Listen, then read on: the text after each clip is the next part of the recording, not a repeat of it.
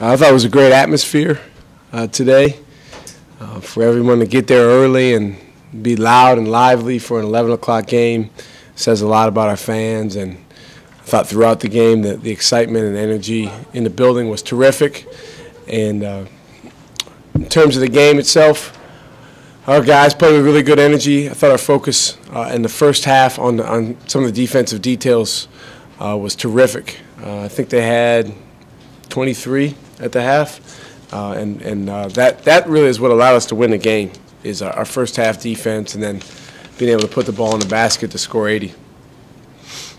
Coach, what were you telling your team in the second half when they started to make a little mini run and when the refs started calling the game more tight? Yeah, it's a challenge because you know, when you get whistled for a lot of quick early fouls, it can take away from your aggressiveness, and I think it did that a little bit to our defense.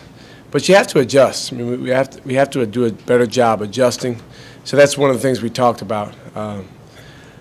But Lindsey and Anthony are really good players. Those guys, I thought, a lot of credit goes to them for the way they attacked. We did a pretty good job on everyone else, and that's really what allowed us to win.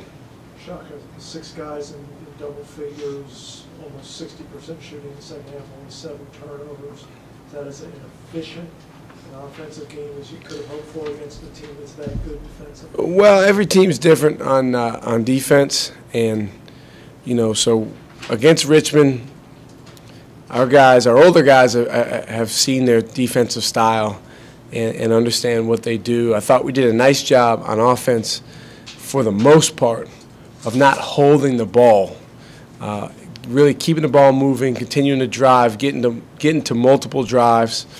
Tried to throw it inside some early. Richmond did a nice job taking that away from Javante, but I thought Javante did a nice job going and getting some balls on the offensive glass. But overall, Bree and Jaquan really ran the offense well. They ran the team well. We got to the basket a lot. And to score 81 points, that gives us a really good chance to win. Shaka, Briante is known for his steals and for a broken record today. Could you talk about his offensive progression and how he's hit double figures straight point? Well, he's really improving as a leader. And he was an apprentice under Darius Theus for 2 years, and he's not the same player as Darius. They both have strengths that are a little bit different, but Darius was the best we've had here at leadership, and there was a void created by his graduation, and Briante has done a really nice job helping fill that void. He's the most charismatic guy on our team, the most energetic guy on our team, and he's doing a nice job bringing guys together. And then what happens is when you focus on your teammates, good things happen for you. And so, he's been playing better and better on offense, taking shots that come to him. He's been putting in work on his outside shooting in practice, and that's paying off.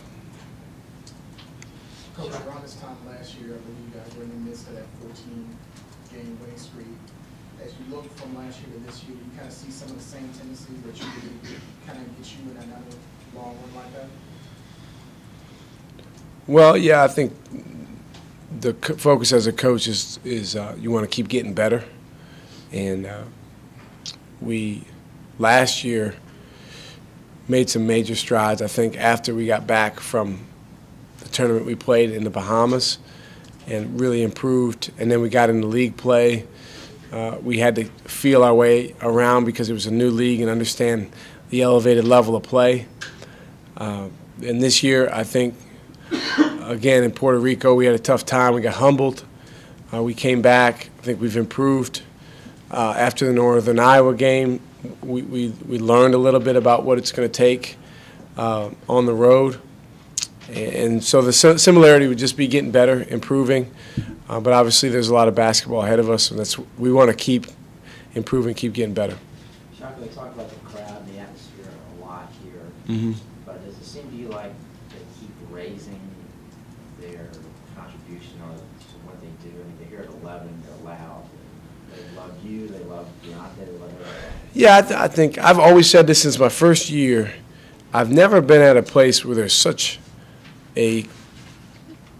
just a feeling of such a good relationship between the team, and mostly the players, but the team overall, and the crowd.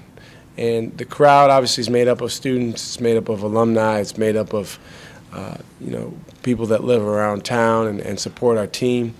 And that relationship has just continued to grow. I think in the 5 years that I've been here, it certainly has. We're really appreciative, Paul, of the fans that we have, not just at home games. I mean, when we went up to LaSalle, our crowd was awesome. I mean, they were loud, they were boisterous, they were into the game, and our crowd is a huge part of our success as a program, and hopefully as our fans and our crowd keeps getting more and more frenzied, which is the word I like. I like it when this place is a frenzy. Hopefully our team can keep progressing as well. Well, you've got UMass coming in. I think you have St. Louis. Oh, we got to go there. Yeah. St. Louis coming in. Mm-hmm.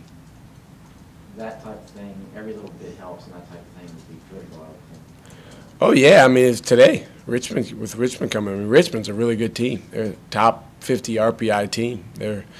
That's a team that's beaten some really good people, and we'll win some games in this league and be a contender.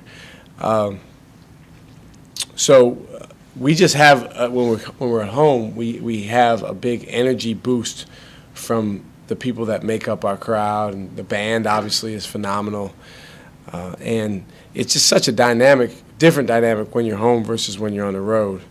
But we will certainly appreciate who we have. And selling out 46 consecutive games, I mean, our guys are spoiled. I say it all the time to them. They just don't understand. They don't understand that it's just not like that too many places. But, Briante's class and younger has never seen anything different. I mean, every single game they've played has been sold out. So we certainly are not entitled to that, but we appreciate it. Coach, how much pride do you guys take in the run when it's at home? Do you mention it at all? No, we don't mention it. We take pride in trying to win games individually. In terms of wins at home, I think this is a tough place to play. If you look at the record over the years since the Siegel Center was built, it's been really, really good. And what's made it good is the fans and the teams, and more than anything, the players that have gone and created those wins. We love getting people here because good opponents here, because we feel like we have a good chance to win. Now, you still have to go out and play the game and do the things that go into it. But our team's at its best when we're energetic and focused. And being in a game here at home, you have a hard time not being energetic. There's something wrong. It's happened before. It happened Joey's senior year at the end of the regular season. But for the most part, I think the energy part, if we put our best foot forward, is going to be there. And then the focus part is on our coaches and our players. Coach, Trey didn't look comfortable the other night. He sat the second half. Can you just speak to how uncomfortable he was or how great he was? He was in some pain, but at the same time, I think this was one of those games where he learned in the second half, hey, I'm all right. And I can attack these guys. He was much more aggressive in the second half, got to the foul line a lot. So he was in some pain. He certainly was not pain-free, but I give our athletic trainer, Eddie Benyon, a lot of credit. Him and Trey really worked around the clock on treatment, and he was not in a position to play today. He was not in a position to play 24, 48 hours ago. So, those guys did a good job working on his toe, and now we'll get him some rest over the next day or two, and I think he'll keep getting better. But it's one of those things that could continue to bother him some. Jamie Skeen had a similar injury his senior year.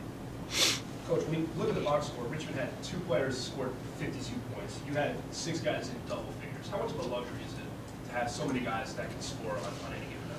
Well, I think it's important because we didn't have two guys score 52 points.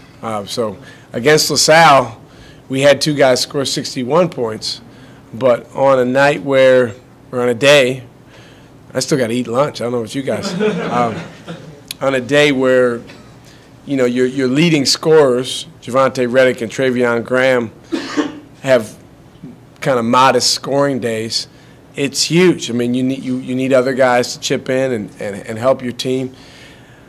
Melvin Johnson, he can really score. I mean, that's why we recruited him. I mean, that's what he does. Jaquan Lewis can really score. Those are two guys off the bench that give us a big lift. And then, you know, as we mentioned, Briante's playing better and better on offense. We just want all our guys to understand Trey and Bree are the guys that they need to get the ball a lot. And the good thing about those guys is, Trey and Jew, the good thing about those guys is they're not selfish. You know, they're going to pass the ball when they don't have something. Is it shocking or surprising to you, Shaka, that for all he has going on the court, for all his energy and stuff, that Briante knew exactly when he got the steals record? Is that surprising to me? That he was keeping track in his head? It only took him 8 minutes. Absolutely not. That's exactly how he is. And you guys make a pretty big deal out of the steal thing. So he's been aware of that, and you know, now he probably has a countdown going for the next record. That's just how he is. But you know what? When I played, I knew how many assists I had. It was just kind of my thing. Like, so I don't have a problem with that as long as it doesn't affect your focus on everything else. So some guys are like, some guys' minds work that way, and he wanted that record today, and he went and got it. It seemed like a big deal to a lot of the other guys on the team, too. Well, it's impressive. I mean, to do that in such a first of all, Rolando Lamb, one of the all-time greats here, but to do it in so many less games than Rolando did, I mean, that's really, really impressive. And again, as I've said before, defensively, there could not be a better player for our style of play. I mean, you could say, okay, you can pick anyone around the country to fit the way you guys play defense, and I'd say no, we got the one we want. He was counting down 2-1 with his fingers after each steal. Did you notice any of that? Oh, he's got all these antics.